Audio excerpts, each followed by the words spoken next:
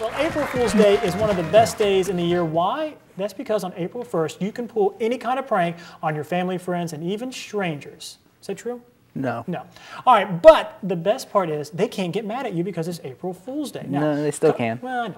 Now, college campuses are traditionally sites for creative mischief of all kinds, ranging from, well, I'm just reading the prompter, ranging from classes such as toilet paper in a room or, what? Have you ever done that? No, it's still kind of lame, though. Yeah, I know, it's pretty good. However, the crew of Up Late, they have raised the bar that will be set high forever. Let's take a look. Hey guys, so Jamie wants us to do an April Fool's skit, so do y'all have any ideas? We could get a bunch of whoopee cushions, or we could TP the office. Zach, what do you got? I have an idea. Hey Zach, what's up? Oh, hey Molly, not a whole lot. What are you doing? Oh, nothing. Just getting ready to cover a story. Oh, really? In this weather? I know, I don't want to go, but I have to. It's so hot. Would you like a water? That would be great. Yeah, that would be good. Hang on, let me take this call too. Yeah. Hello. Yeah, I'll be there in like... Wait, oh my God!